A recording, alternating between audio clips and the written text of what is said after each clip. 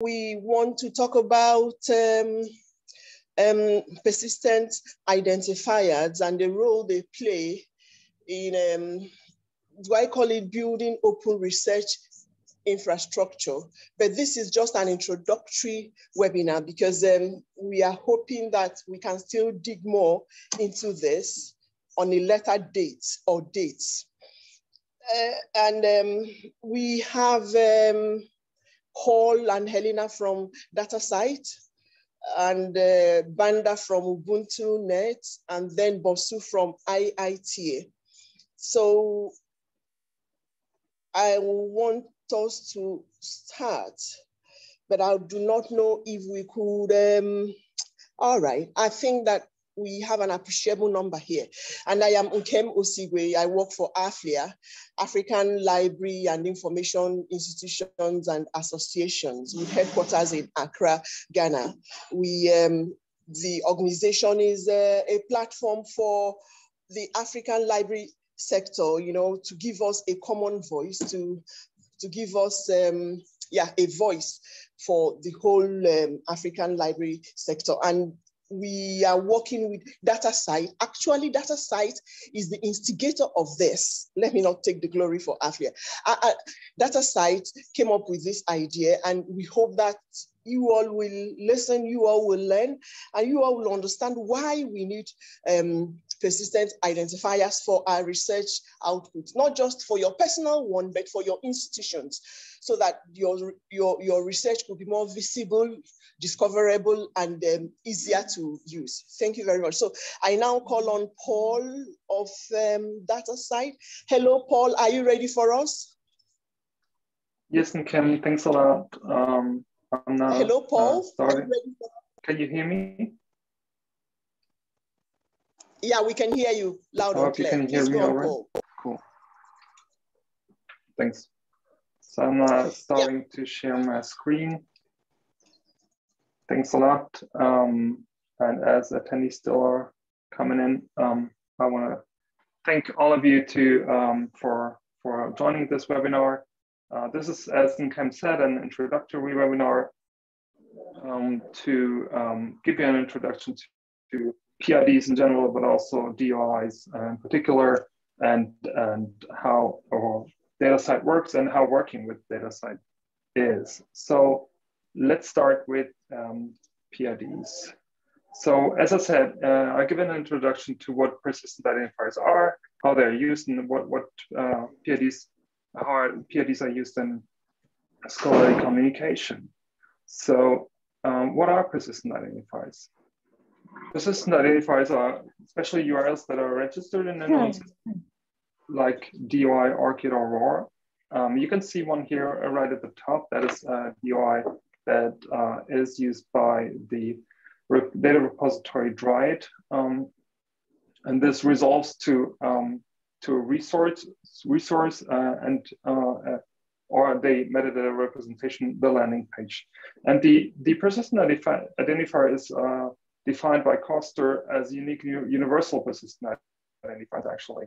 And identifier means that it's a string of digits referring to an object, as you can see here at the top. I will refer to that syntax later. And it's also unique. So this is really the only one that is there and referring to one object only, and in the so-called universe. So universal means that within the realm of the World Wide Web, the internet, this is the space in which the identifier resolves. Persistent means that it is independent of individual institutions or systems or implementations of them, and will always refer to the resource that the URL is given. So these objects are most of the times online accessible objects, so digital objects. And these PIDs are most often actionable. And that means that they are resolvable with a resolver standing at the beginning of the persistent identifier. So there are persistent identifiers for many things. As you can see, like they're for organizations, people, and things.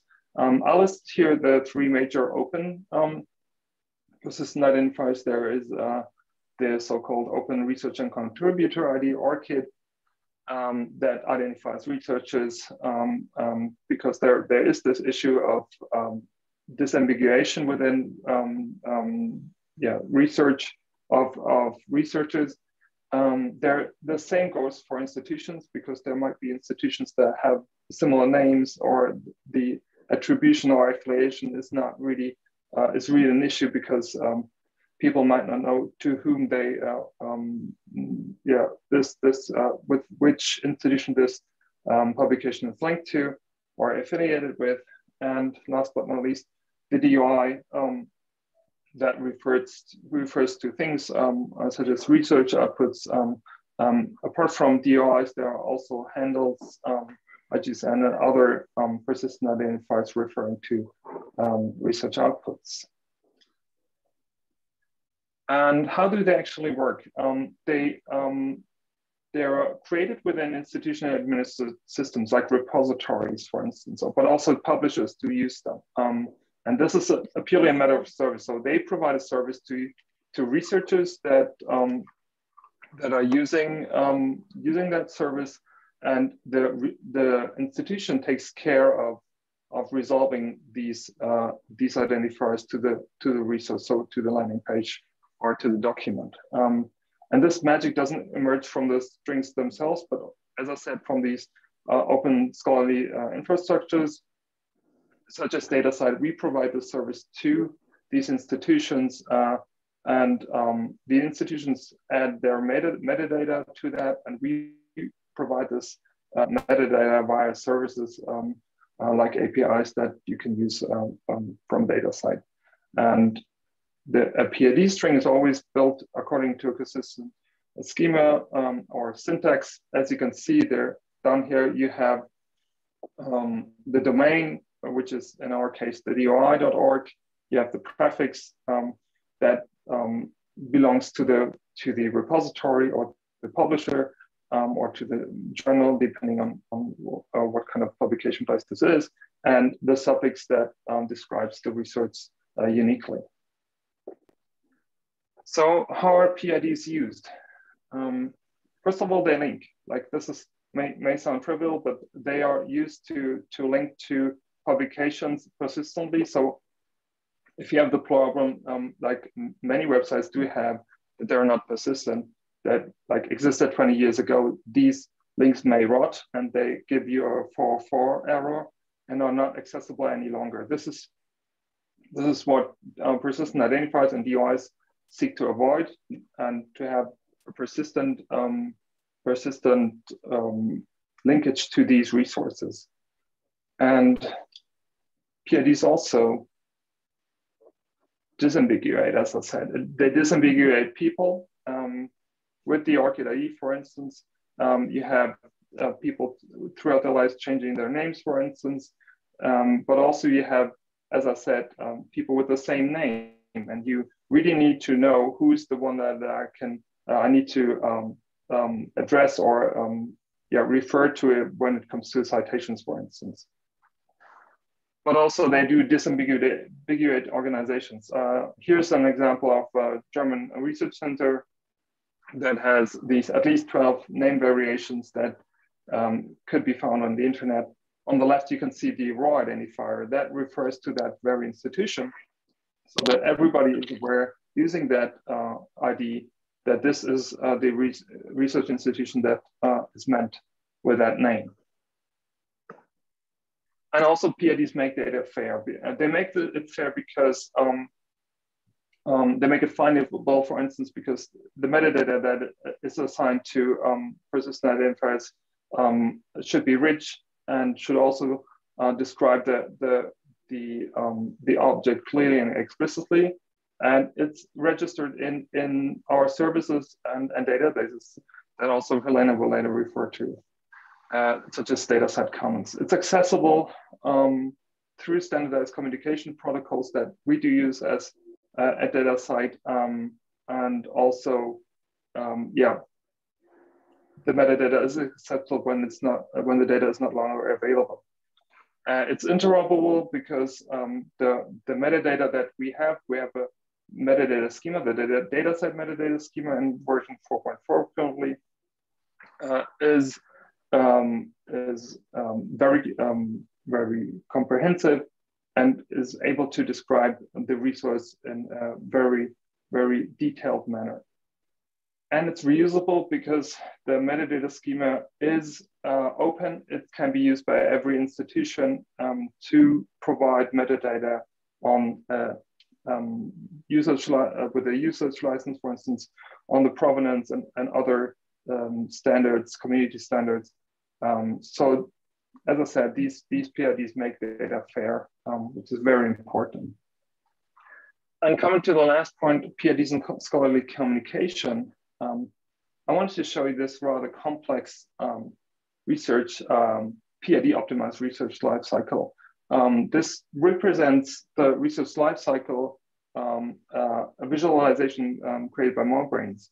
And it shows you how, in which steps of the research lifecycle, what kind of actors or stakeholders are involved, like funding agencies, research performing organizations, researchers themselves, but also research output platforms, and what kind of persistent identifier providers, such as Coursera, DataCite, ORCID, and RAW, and all the others are involved. And as you can see, all around the cycle, there's always a DOI involved, starting with the grant application and review that happens with funders, that then goes on to the grant award and the project registration if the proposal was accepted.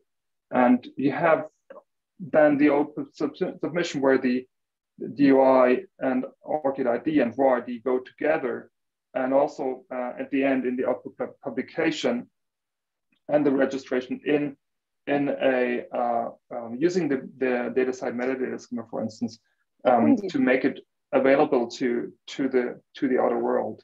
And then it goes back to reporting, having all these publications linked with persistent identifiers, so that based on these reportings, the funders do know what the research output or what the impact was that their funding made. So really, PIDs, as can be seen on this in this visualization, PIDs are at the center of scholarly communication and really help citing research outputs persistently and do not really create the disadvantage of linked rot. And what I said is, why are they fantastic? As I said, they prevent link rot so that links break. This is really crucial to persistent identifiers being in the name of persistent, obviously. Very unique because it refers, there's just this one persistent identifier for one publication or dataset or person.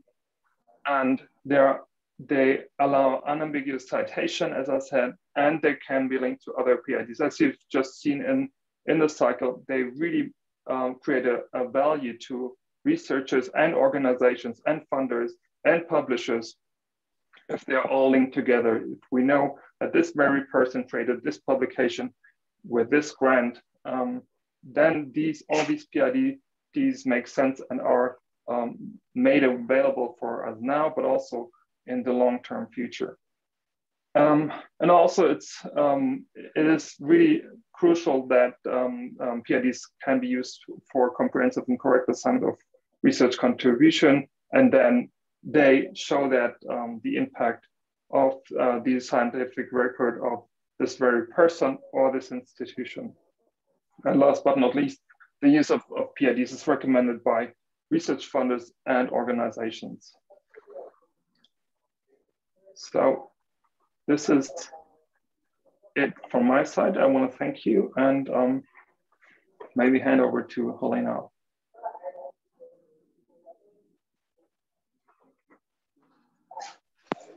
Yeah, thanks, Paul. If you can stop sharing your screen, I will share mine.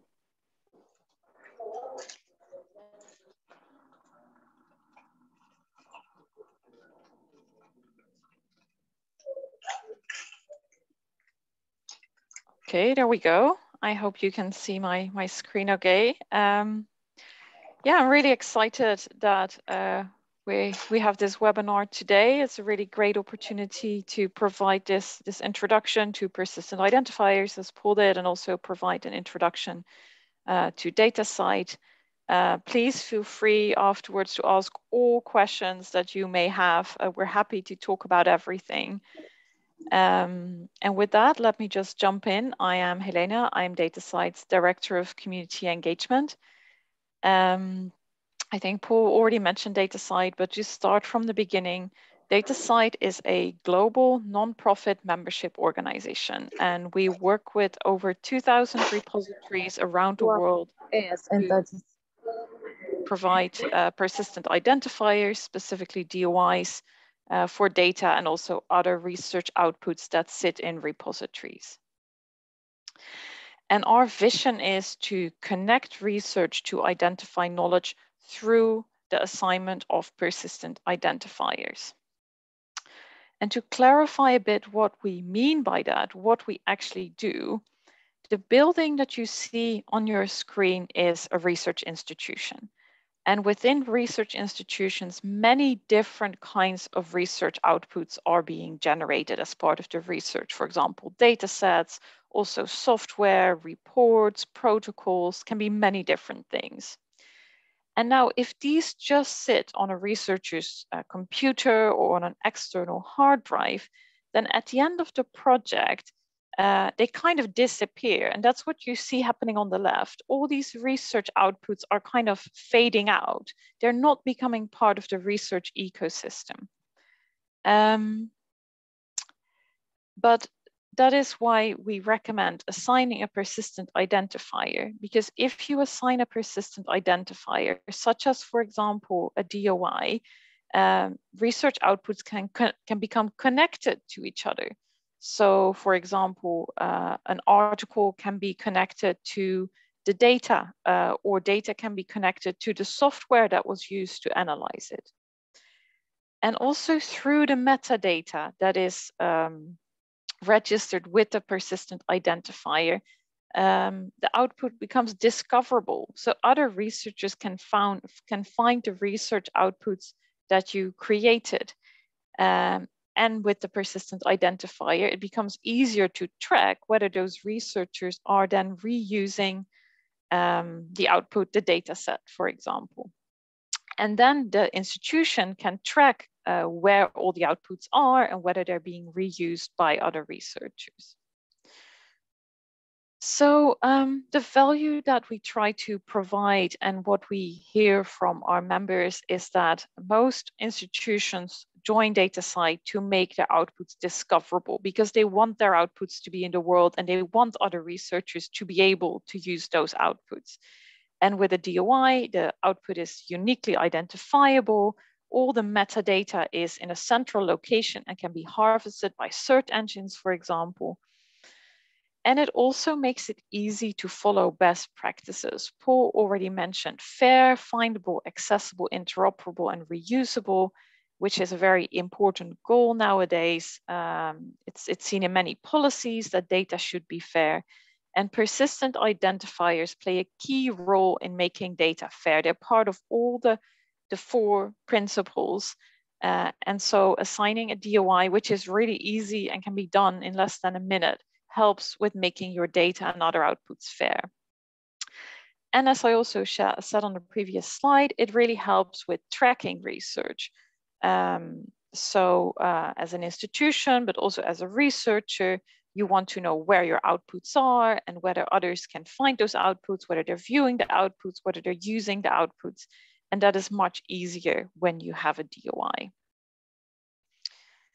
So I mentioned we're a membership organization. So how DataCite works is that institutions can join DataCite as a member, and then they can register DOIs for outputs in their repositories.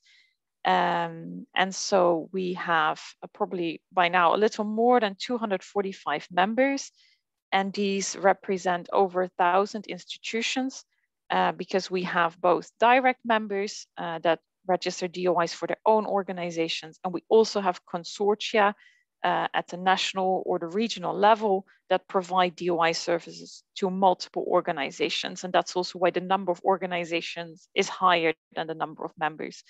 And yeah, later today in this webinar, you'll hear more about the relevant DataCite consortium in Africa. And we work with members in 48 countries around the world that have registered over 25 million DOIs at this point. And yeah, there are many repositories in Africa that are already registering DOIs. I looked through our systems. I hope I found all the repositories and the different countries where DataCite DOIs are already being registered. And importantly, earlier this year, I looked at the tweet, and that was apparently in May, the UbuntuNet Alliance joined DataCite as a consortium lead. So they are now leading a consortium for organizations in Eastern and Southern Africa that want to register DataCite DOIs. And I'm really glad that they're here today to tell you more about that themselves.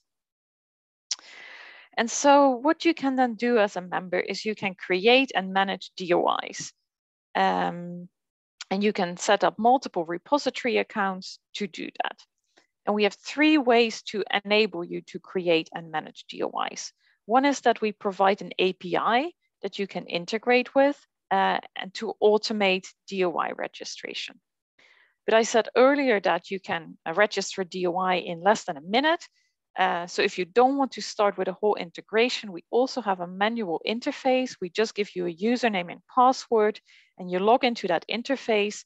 You enter information about your data set or other output manually. So you enter all the metadata yourself, you click the button, and you register a DOI. So it's easy to get started. And we also work with a number of service providers, and these are platforms that provide DOI registration functionality. So they have already integrated with DataCite, and when you use their platform, you only have to switch that integration on to start registering DOIs. And I think Bosun later today will also give an example of how his organization is using a platform for DOI registration. And then one thing I wanted to mention that I think is really important and really a key part of registering DOIs is that you don't just get a persistent identifier, but you submit all the metadata about the data set. And so we have a metadata schema developed by the community with a range of mandatory, recommended, and optional elements. So the mandatory elements you have to enter when you register a DOI. And then the more metadata, the better, because the more information you provide, the better discoverable the output becomes. And it also provides opportunity to make connections. Paul mentioned that as well. And in that context, I wanted to highlight the related identifier field, where you can say, this DOI for my data set is related to this article with this DOI. And that, for example, helps to surface data citations. And so that is a really important part of DOI registration, to ensure you enter all the metadata, all the information you have, to really make the most of your persistent identifier. And something we've been working on over the last couple of years in a European project is what we call the PID graph. And based on all this information in the metadata, we start linking different entities together so that we don't only know about the relationship between A and B and C, but based on this graph, we also know about the relationship between A and C. And that gives us a lot of new information and allows us to start asking new questions. And all this information is then surfaced in what we call DataCite Commons. You can find it at commons.datacite.org. And you can see here, we're connecting datasets to publications, to software, to funders, to organizations, and to researchers to create that graph. And then we display that information at the level of the output, at the level of the people, and at the level of the organization. And so, for example, here you see the researcher level. So you can look at an individual researcher within DataCite Commons, and you can see all their different works, information about their works, and also reuse of their works. And I suppose in a way, the other way around, if you look at a specific output, you can see that all the people that contributed to it, which then support recognition for the work that they've done. And here, looking at a data set in Dryad, we're showing the information we have about reuse. So how often was it viewed, how often was it downloaded, and how often was it cited? Yeah, one last thing I wanted to say, if you're very interested in PIDs after this webinar today, or you were already very interested, then please consider joining the PID forum, where you can continue this and other discussions about persistent identifiers. And yeah, I will stop there. As I said, we're really happy to answer any questions you may have either during this webinar or afterwards. So please feel free to get in touch with us if there's anything you'd like to know or discuss. And yeah, I'm very excited to hear more from the next two speakers about how they are working with DataCite. Thank you very much.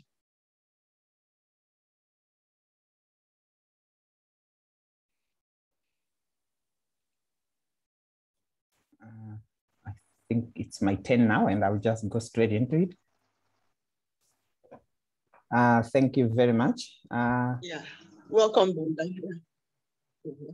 Okay, all right, thanks, Ken. Let me set my video. I'm Tiwonge Banda. I work with UbuntuNet Alliance for Research and Education Network. We are based in Lilongwe in Malawi. I'm glad to see on the participants list some people that I know there. Okay, so my presentation, as you see, is going to be about working with the DataCite consortium, as Paul and Helena already talked about. UbuntuNet Alliance having established or formed a consortium or register or joining DataCite in May as a consortium lead. So I'm going to talk about us as a consortium working with DataCite. So, but before I get to that, let me talk about what we are and what we do so that we are all on the same page. So UbuntuNet Alliance is the regional research and education network for East and Southern Africa. We are both an association of national research and education networks and a provider of connectivity and other value-added services to these national research and education networks. So these national research and education networks, for those that may not be aware about them, they are in loose terms defined as a specialized internet service providers dedicated to the needs of the research and education networks. Imagine an ISP in a country that just focuses on connectivity for and value-added services to research and education institutions. That's what we do. So we operate at the regional level as a regional association of these national networks. Currently, there are 17 national research and education networks, as you can see on the map on the right. The reds are the members, but the region includes like 26 countries. So if you look at the blue and the reds, that's our membership region, from Sudan all the way down to South Africa, including the island nations on the west of the Indian Ocean. So some are small, so some island nations are quite small. We are not able to show them here, but there is Mauritius, the Seychelles, they are all, the Comoros, they are all in our membership region. But our secretariat is in Kampala, in Lilongwe in Malawi, but our network operations center is in Kampala in Uganda. So this is the same thing, just showing the membership in terms of what we are. As I said, that the members are the NRENs. So those are the NRENs. If you're coming from any of those countries, you can see the NREN member in your particular country. As I said, there are 17, and so Botswana is the newest. They actually joined at the beginning of the year, and we continue to work with the other blues to make them become members. So those are our objectives. We develop and provide high-speed and affordable interconnectivity among NRENs with the rest of the world. We do develop and share knowledge and skills of ICT practitioners. That's very much about capacity building. And the main focus, which is related to this workshop, is about providing related auxiliary services to the NRENs and their communities.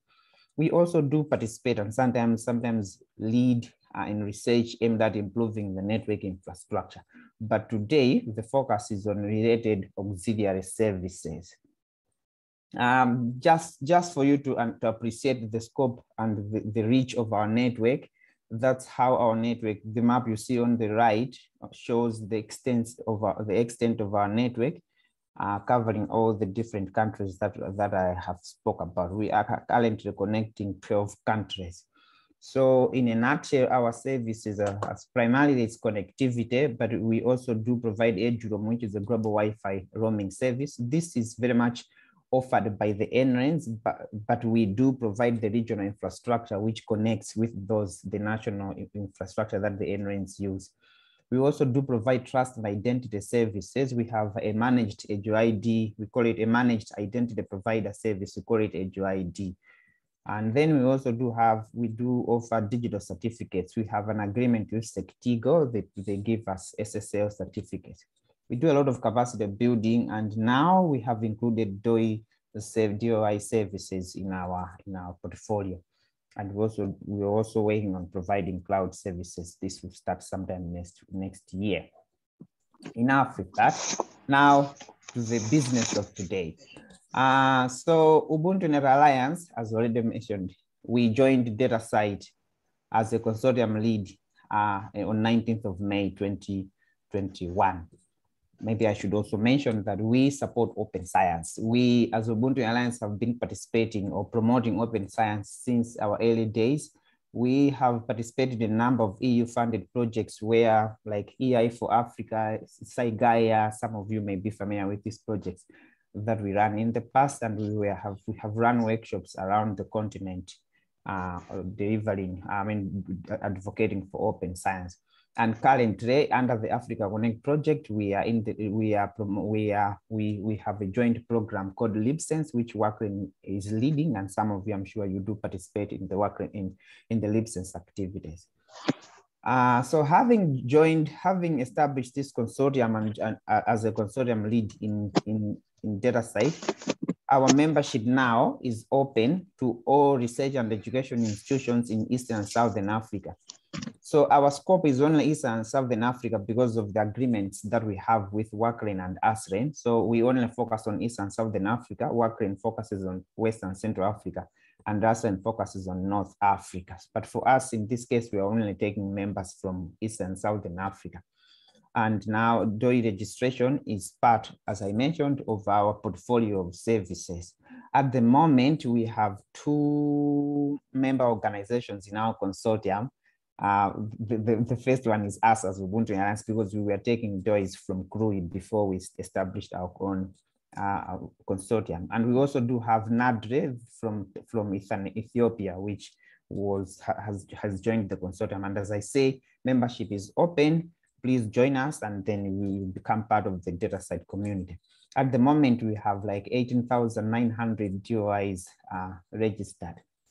Now, if you want to join the UbuntuNet DataCite consortium, just send an email to devops@ubuntunet.net expressing your interest, and we'll get in touch with you.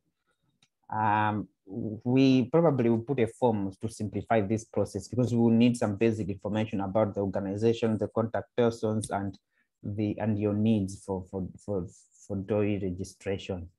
When you do that, we create accounts for you on the DataCite Fabrica for your organization to register and manage DOIs, as well as associated metadata. And then we will run an onboarding process for you to get to understand the process of registering and managing DOIs. We find that process is quite important, as we did that when we established the consortium. DataCite took us through that process, and we think it's something that we will be doing for all our members that are joining. And I must mention that capacity building is available in coordination with DataCite, like this workshop today is part of this capacity building. Now, just a bit about the benefits of joining our consortium. Your organization becomes part of the growing list of DataCite members globally, as you saw the number of members globally that Helena showed, and all the repositories that are there. So by joining, you become part of this. And that by part of this, you are supporting open science by making your data and research output locatable, identifiable, and citable. That's the whole idea. It's easy to create DOIs and register metadata using the DataCite Fabrica, which Helena talked a little bit about that. And for me, I find that there is a test environment. I find this very important and very useful because you can test and learn things, make mistakes before registering your DOIs in the production DataCite Fabrica. So I find this test environment quite useful. So in a nutshell, that's all I wanted to share with you. Thank you very much.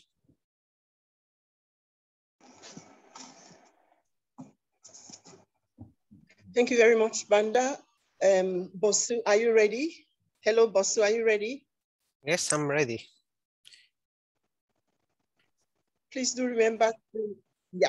Thank you very much, Bosu. Please, you have the floor. Thank you. Thank you. Thank you, Kim. I'm Bosu Obileye.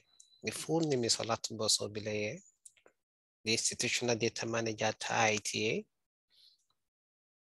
On this subject, making your research visible and creating more impact using DataCite, I'll be giving you our experience at IITA. Who is IITA? This is not a question, but I just want to explain. IITA stands for International Institute of Tropical Agriculture. It was established in 1967 with the HQ, the headquarters in Ibadan, Nigeria. Currently, IITA has 21 stations with presence in 30 countries.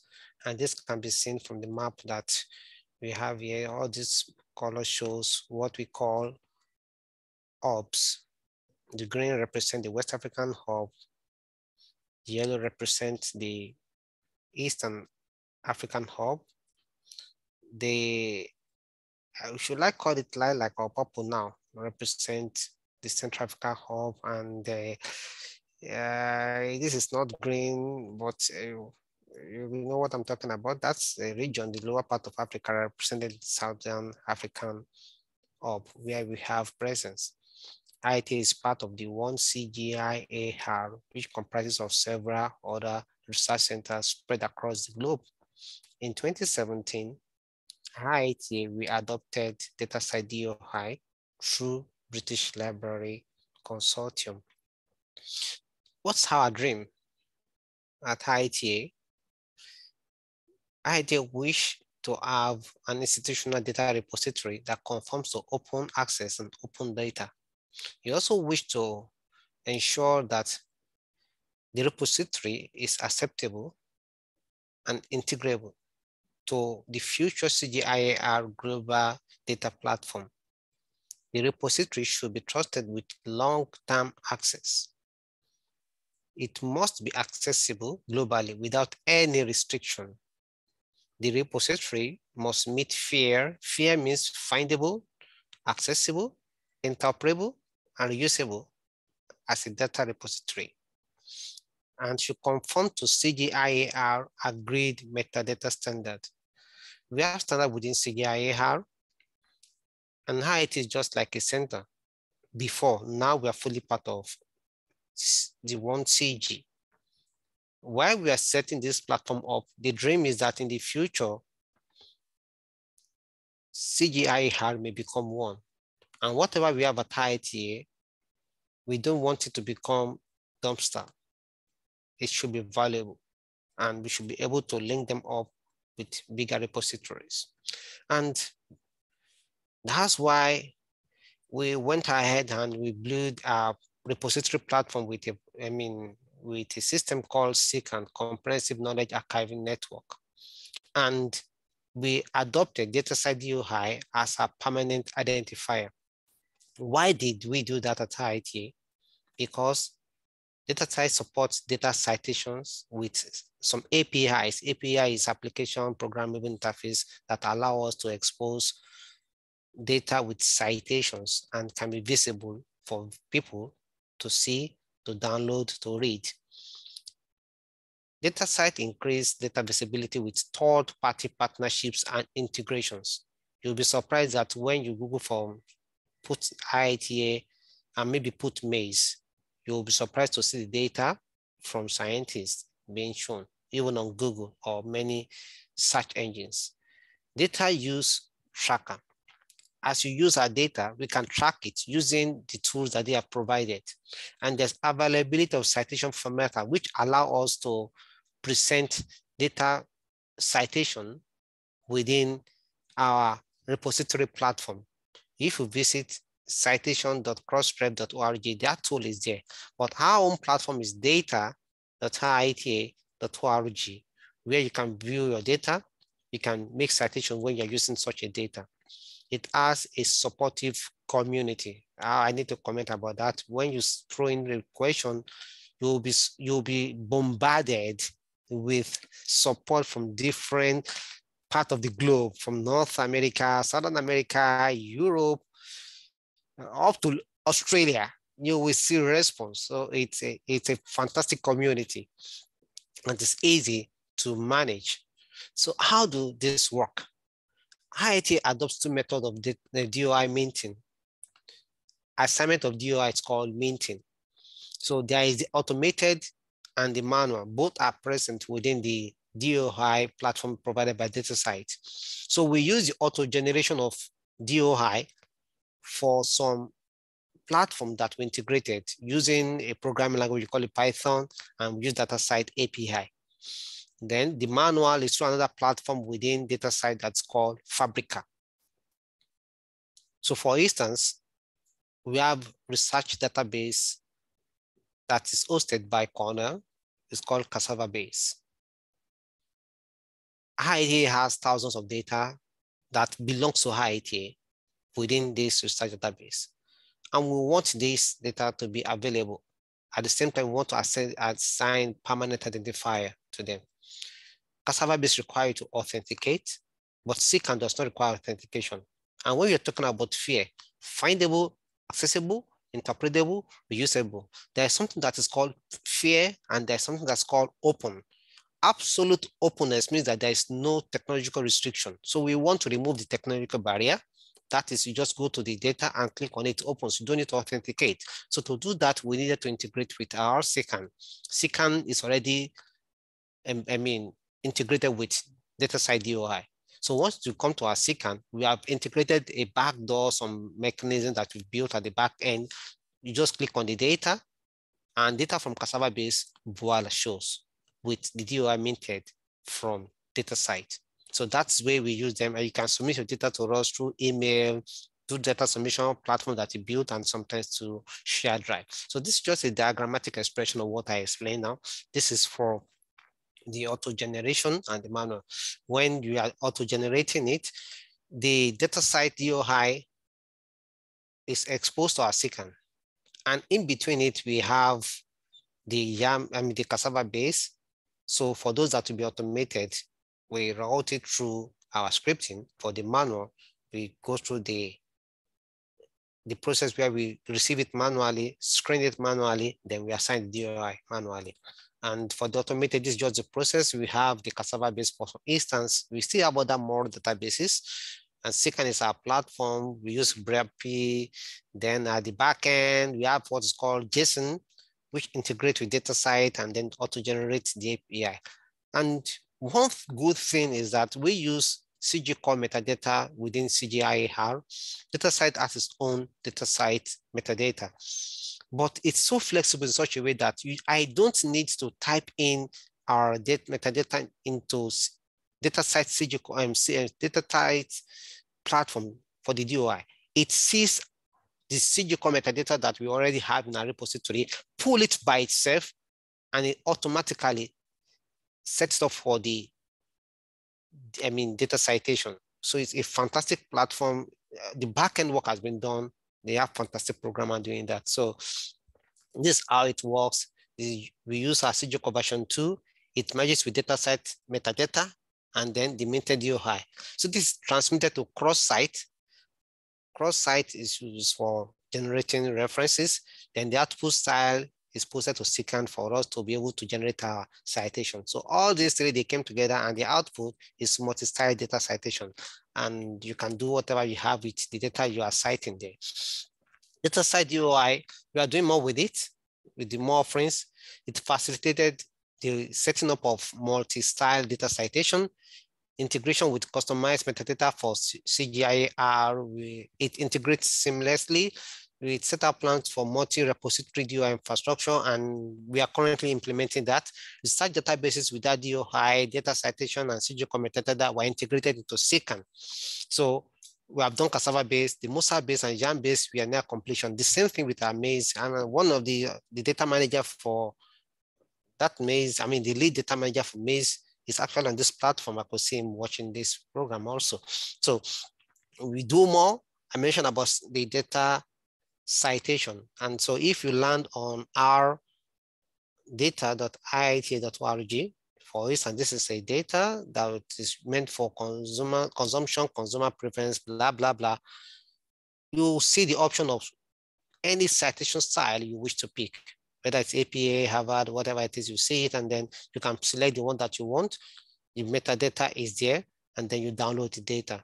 We encourage you to cite our data when you use it. We have more impact and better acceptance from researchers, scientists as a result of their PID being exposed. We have increased research data visibility within and outside the CGIAR.